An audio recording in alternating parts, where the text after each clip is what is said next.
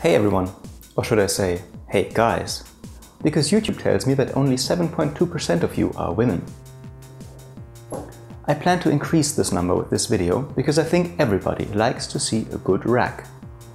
Now, I've worked on mine quite a bit recently and I think I finally feel ready to show you.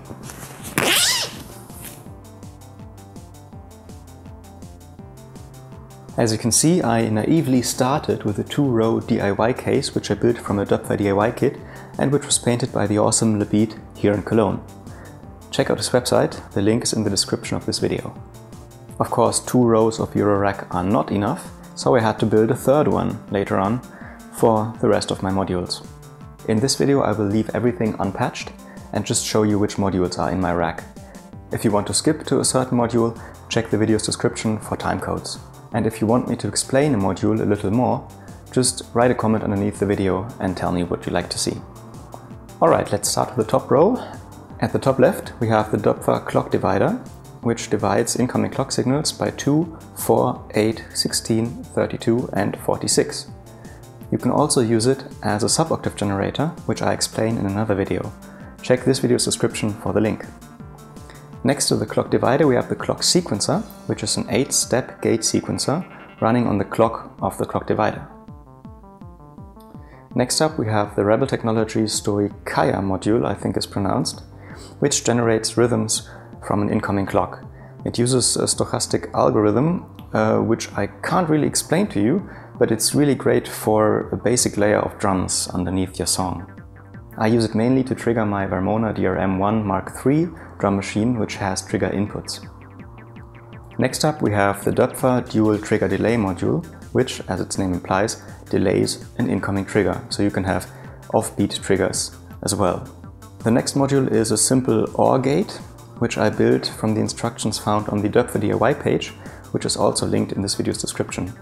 It has 6 inputs and 1 output, so whenever one of the inputs is high, for example it receives a gate or a trigger, then the output is high as well.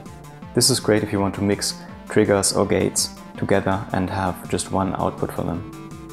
Next up we have the Doepfer quad sequential switch module, which is a module everyone should have in his or her rack, I think. It receives trigger inputs and then cycles through 4 outputs and maps them to 1 input, or the other way around. So you can have more variation in your sounds or control voltages, because you can automatically step through several of them. To the right of that we have a Doepfer passive multiple module, which I don't think I need to explain. It's just 2 times 4 sockets connected to each other to multiply a signal. Okay, now to the second half of the top row. Here I have 2 make noise function modules, which are slope generators that can be used as an attack decay envelope, as an LFO, as a slew generator, clock generator and so on. And it's really powerful and useful for a lot of things. I explain how to use a make noise function as a sub-oscillator in another video of mine. Next up we have the Doepfer quad decay module, which generates 4 individual decay envelopes and can be triggered either individually or on the whole. Next to the quad decay I have a Doepfer dual VCA module, which are 2 separate VCAs that can be switched from linear to exponential. Next to that I have a Doepfer quad exponential VCA module, which also acts as a mixer and only takes 6 HP, so it's really great to have in your rack because you can't have enough VCAs.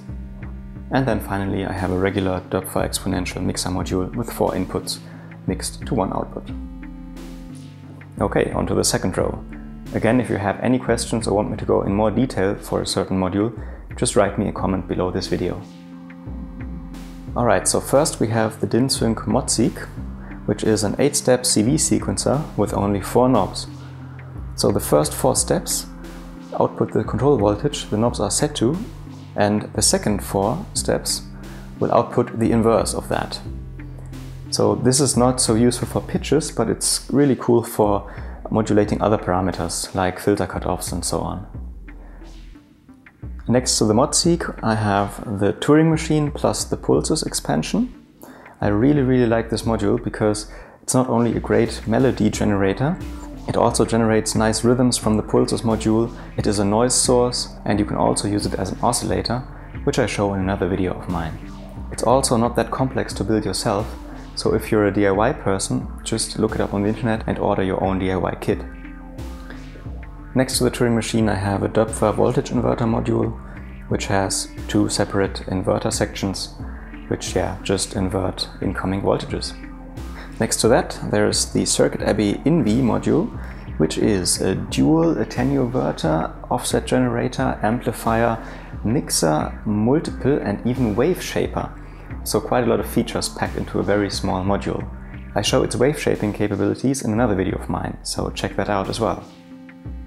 Next up we have the Intellijel uScale or microscale, which is a quantizer that I mainly use with the Turing Machine output, so that the melodies are nudged into scales which I can program with the microscale.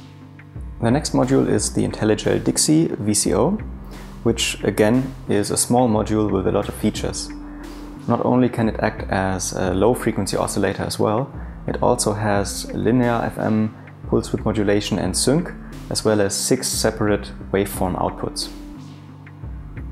Next to that I have the noise engineering ataraxic translatron module, which is another VCO based on digital chiptune sound generators.